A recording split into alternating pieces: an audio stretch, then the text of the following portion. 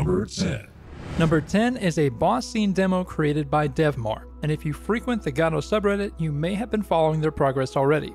The standouts here are the epic scale of the fight, the great atmosphere of the scene, and even the attention to detail in the audio.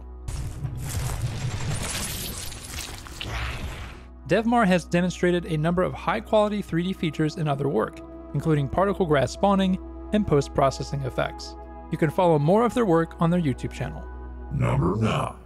Dreadlocks Dude recently published an excellent tutorial article on shaders in Godot and the power of curves.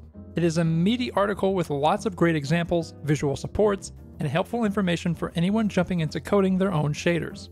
All the code used is available on their GitHub repo, and we look forward to more tutorials in the future. Number 8. Essentials is inspired by the great games of the 90s and 80s, but with modern gaming quality of life improvements.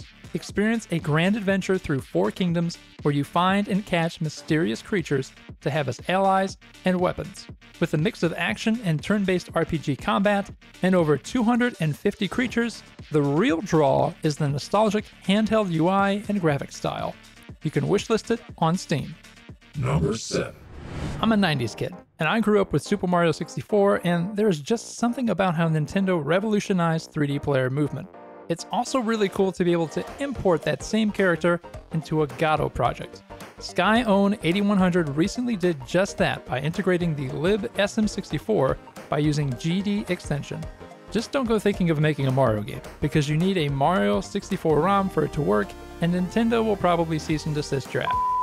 This week is sponsored by Godot XC, the Godot Engine Asset Exchange.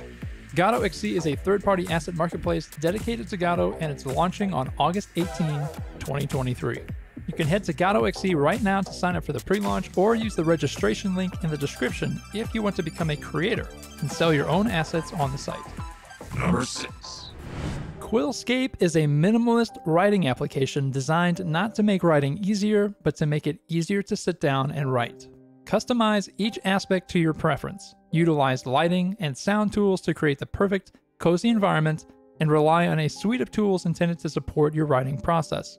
Quillscape also leverages the Steam API to provide cross-platform cloud saves for your files and offer a familiar achievement system as you reach your writing goals. Number 5. The 20th best overall entry in the GMTK Game Jam 2023, Ragdolph is just like any classic Ragdoll style 2D golf game, except you are the ball. Well, you're not the actual ball, you're the one that has to go in the hole. Swing your club like Happy Gilmore to send yourself flying towards the pin. You can play for free on itch.io. Number 4. Travel to the sleepy village of Caterwall Way and rebuild your grandmother's cat cafe.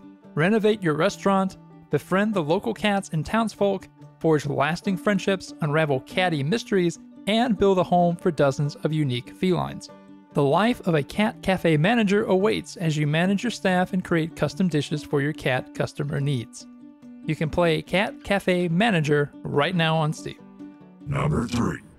Ever yearned to return to the magic of the first time you played an arcade RPG like Gauntlet 2 or Golden Axe? Well, it's time to gather your party of expendable heroes and climb a vast tower atop a shield. Who will fight? Who will heal? Who will laze around and take all the treasure? The choice is yours alone. But only those who work together will reach the top of the tower shield. Number 2. Faraway Proximity is a third-person puzzle game about recovering lost books. In this side of the universe, books go missing all the time, and owners are, usually, forbidden to retrieve them. You are a famous book seeker that has been contacted to recover another set of misplaced books. Find them by solving different types of challenges and uncover more puzzles by reading their stories. And before we get to our number 1 spot, congrats to last week's winner, I Overscoped, earning a place in our 2023 Godot Project of the Year tournament. And don't forget to vote for your favorite in the comments below. And number 1. Kanito Pet is a psychological horror experience that takes place through Kanito, an early 2000s virtual assistant. Kanito is able to walk, talk, browse, adapt, and play games, as Kanito is like no other with its adaptive technology. But Kanito is hiding a dark secret. Is a friend you'll never forget. A friend that you must stop at all costs. you can wishlist Kinito Pet on Steam. So which number this week was your favorite? Vote down below in the comments, and for more indie games and projects, you can check out another episode of This Week in Godot.